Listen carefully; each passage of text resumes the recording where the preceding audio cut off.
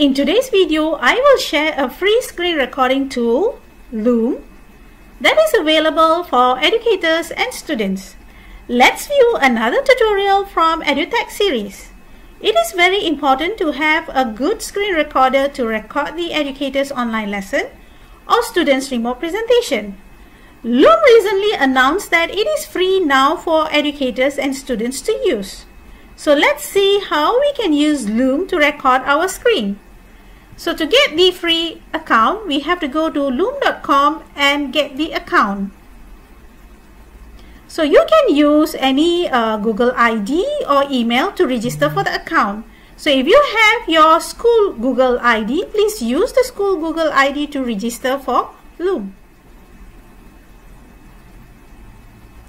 This will be the dashboard for Loom, and you will be able to see the pricing and also your videos that is available.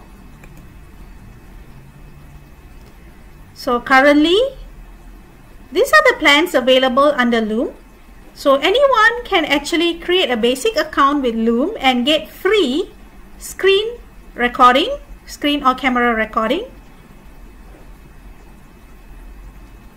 So you can check your account details here.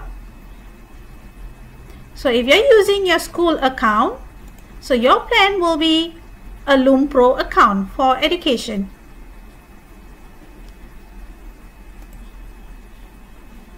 So Loom can be used as an extension in browser, or you can download as an application. So you can click at More to download the application, or you can click on Google Chrome extension for Loom. So there will be a button for you to click to install on Chrome. So once you have installed, you are able to see the icon of Loom appearing in your extensions. So if it's not available, click on extension and pin it on the browser. To start recording, simply click on the Loom icon. You will get immediately the recording screen available. Loom allows us to record the screen in 3 different ways. First, by using the screen and also camera, where you can see your camera available at the bottom, or you can click on screen only, or your camera only.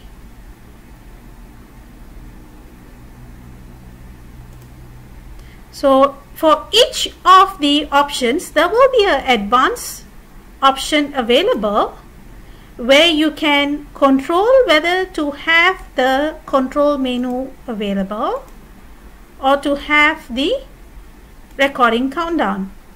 For screen only, you can also remove the use of photos, where it will enable only recording on the screen. So once you're ready, you can click on Start Recording. And you can select on the screen that you would like to record and share.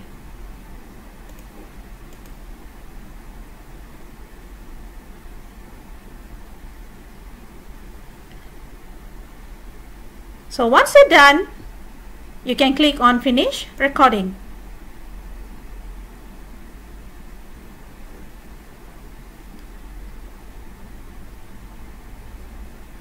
Once you completed your recording, Loom have a simple editor inside the application where it allows you to do a trimming on the video. So if you would like to trim any portion of the video, you are able to trim accordingly. So if you want to trim the beginning of the video or anywhere in the middle, you can do that by clicking on the areas that you want to trim and remove. And further, remove any section that you want to remove from the video.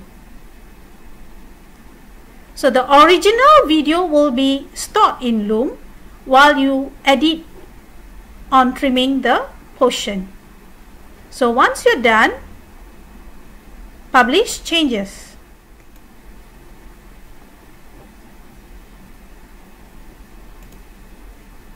So you can also further trim later if you want